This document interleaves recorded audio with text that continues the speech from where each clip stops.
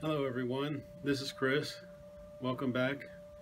Today we're going to look at some old trains that I bought in a collection. I packed them up this summer and there's quite a few boxes left, but we're going to pick out one today and see what was inside. So if you like this video, I do have a couple others that I've done, unboxed a few other trains, so take a look at those also. So thanks for tuning in and we'll get started. Well, today we're going to open up this box. This is one of the boxes I packed up from a collection I got this summer. And this one says these trains came off shelf number 4. And it has 2 tin plate trains and a 681 turbine. And it's in a medium sized box you can get from Lowe's. I just wrapped them up in newspaper, so I want to get them out of there and see what they look like. So I'll go ahead and open it up and show you. Well, this is what it looks like with it open. I have one boxcar with a man on top I didn't wrap up, so I didn't bend them. So I'll go ahead and take all these out and lay them on the table, and then we can see how many there are and start unwrapping them. Well, here they are out of the box. There's 25 items wrapped up. So I'll go ahead and unwrap them and just leave them right where they are on the table, and then we'll take another look once they're all unwrapped. All right, here they are out of the newspaper. Got 3 engines, and I guess 2. It'll make up 2 tin plate trains, some hopper cars, covered hoppers, a caboose. So let me arrange them, and we'll be able to look at them a little bit better. Alright, I've laid them out now, made them up into their trains and related cars. So I'll start with the 2 trains, the tin plate. Here we have a 1668E, and it's probably the oldest based on the couplers. It has those latching style couplers. This is a 1679. Here's a tank car. It's a 1680. And then the caboose, a 1682.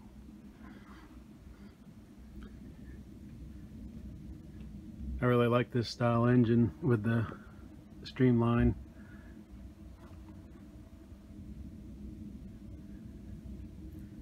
Here's another one. That one was in gunmetal, and this one is black. 1668. Doesn't have the E on it. And it has the newer style couplers. This one actually has a whistle in the tender. Same Baby Ruth boxcar with a different color combination. This is 1679 also. And tank car, 1680, and caboose. So the other engine that was in the box was this 1666, and they're really nice engines also. All these old ones run really well. I'll have to try to get these working. This one, this one doesn't have a whistle either. Only the one engine. All right, back here we've got some covered hoppers, 2 Norfolk and Western and a Lehigh Valley. One Norfolk and Western's gray. I guess it's a 644, 625. This one is a 644, 625. And this is a 643, 61. I noticed one of these was heavier, and they actually had taken the roof off and looked like what actually looked like cement, like mortar they put inside. Here we've got 4 operating hopper cars. Great Northern.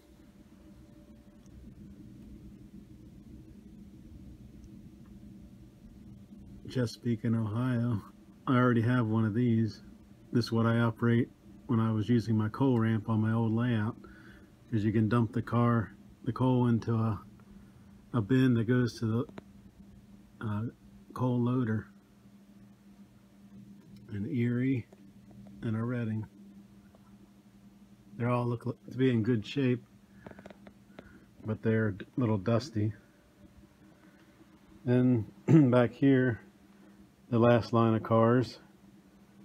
First one is this Wabash boxcar, an operating car with a man on top. Then we have the generator car. I always like those. They come with a telephone pole, but I'm not sure, I might have it somewhere else.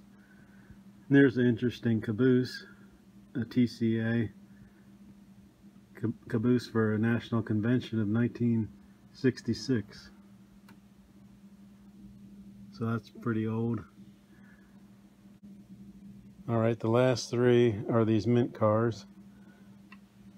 There's a Fort Knox mint car.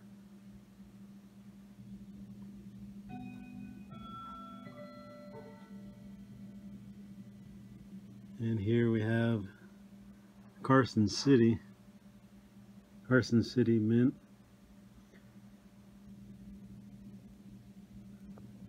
And the last one is the Denver mint.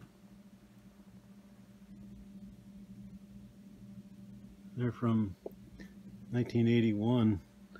The other one was 83 and then a 79. I think he liked collecting the mint cars. I think I have several more still to unbox. So that's what came in that box. It's pretty interesting assortment. I decided I'd do a video on this and have a little variety in things. I got a little burnout working on the layout, so I'll get back to that in a week or two. So thanks for tuning in and thanks for watching, and I'll see you again next time.